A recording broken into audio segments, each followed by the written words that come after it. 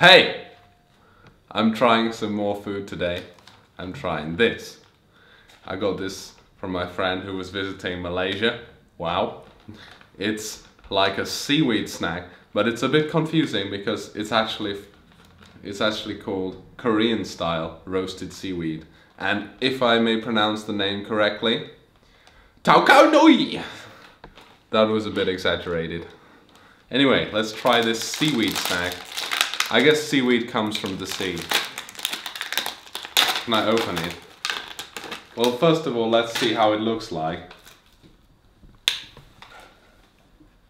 Yeah, so beautiful. Or it's beautiful, as some people say. I'm gonna have a try of it now. Wow, that is the taste of the sea. Yeah, it's so salty, but it's also crispy. Oh, it's really good. It tastes kind of healthy.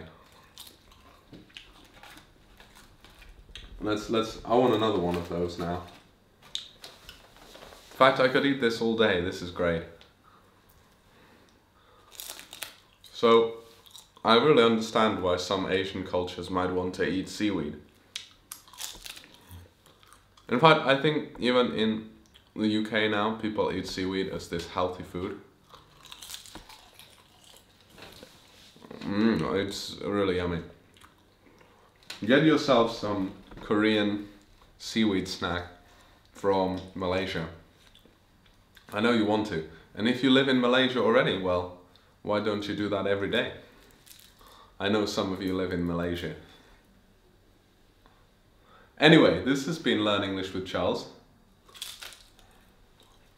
your language tutor online. I'm continuing to try all kinds of food, because why not?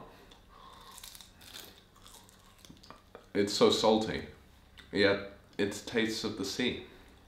It's seaweed, dried seaweed. Anyway, don't forget to subscribe, leave a like, leave a comment.